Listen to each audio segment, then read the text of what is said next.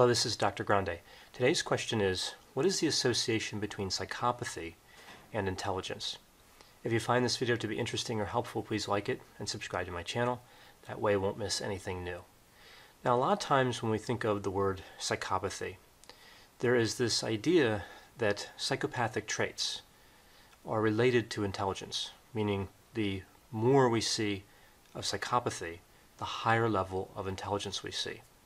And this goes back in the media, in terms of movies, television, and even early research into psychopathy and intelligence. So one of the difficulties here is that we don't really have a single agreed upon definition of psychopathy, and we don't have a single agreed upon definition of intelligence either. So let's take a look at the concept of psychopathy. So psychopathy can be understood in a number of different ways, and there are several different instruments that measure psychopathy. And a lot of our understanding really comes from how those instruments break down the construct of psychopathy. One of the most popular instruments is the Psychopathy Checklist Revised, and another popular instrument is the Psychopathic Personality Inventory Revised. So if we look at the PCLR, the Psychopathy Checklist Revised, we see that there are different number of factors depending on which version of the instrument we look at. One popular conceptualization is a two-factor model, and each of those factors may have one or two lower order factors. So if we look at factor one, we see interpersonal and affective traits like superficial charm, callousness, being egocentric. If we look at factor two, this is where we see antisocial behavior and sometimes lifestyle. So here we'd see irresponsibility, impulsivity, and violating society's norms, so largely thought of as criminality. Now, a lot of times, of course, when we think of psychopathy, we also think of antisocial personality disorder. And that's an official diagnosis in the Diagnostic and Statistical Manual. It's a cluster B personality disorder. The factor two that we see with psychopathy would be more closely related to antisocial personality disorder than the factor one. Sometimes factor one is even conceptualized as being helpful in some ways. So a lot of times we think of psychopathy overall as destructive and related to criminality, but it really depends on which traits someone has.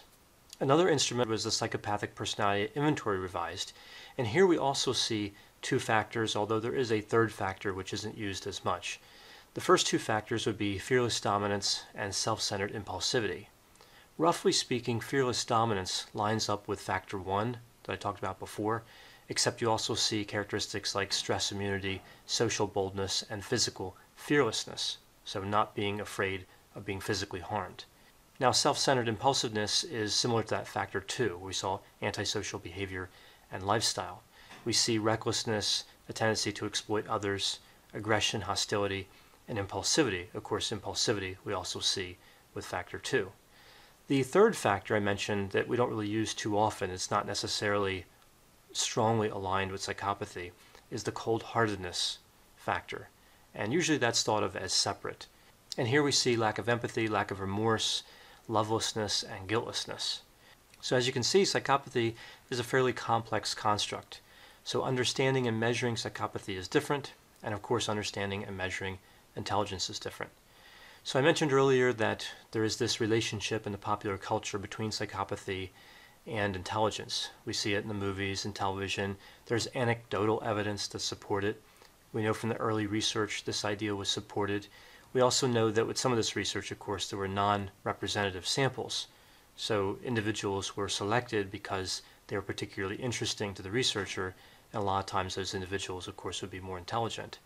So there was a bias in terms of who was measured, and of course there was a bias in terms of how they were measured. Now, in more recent research, we see mixed results here with psychopathy and intelligence. And one of the studies I'll be using to describe this is a study published in 2016 by Watts and colleagues, where they specifically looked at this question of psychopathy and intelligence, and they also looked at this idea of intelligence as a protective factor in psychopathy, specifically against committing violent crimes. So looking back at research that occurred before this for a moment, we do see mixed results, as I mentioned. Some studies show that there is a positive relationship between psychopathy and intelligence. Some studies show that there's no relationship, and other studies actually show that psychopathy is associated with less intelligence. Now, one of the popular findings in a few studies has been that the interpersonal traits from factor 1 are associated with higher intelligence, and the affective traits from factor 1 are associated with lower intelligence. Now, looking at the results from this study, what they found here was that there is no relationship between psychopathy and intelligence. So very consistent with the mixed results that we've seen before. They did find some small levels of significance and effect size for certain types of intelligence and certain traits of psychopathy, but really not anything of note.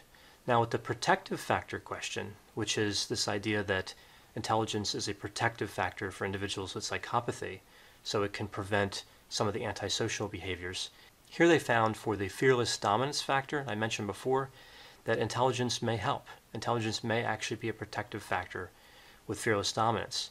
But with self-centered impulsivity, higher intelligence actually puts the individual at more risk for antisocial behavior. So we even have mixed results in terms of the protective factor finding. It's not really clear overall with psychopathy if intelligence is in fact a protective factor.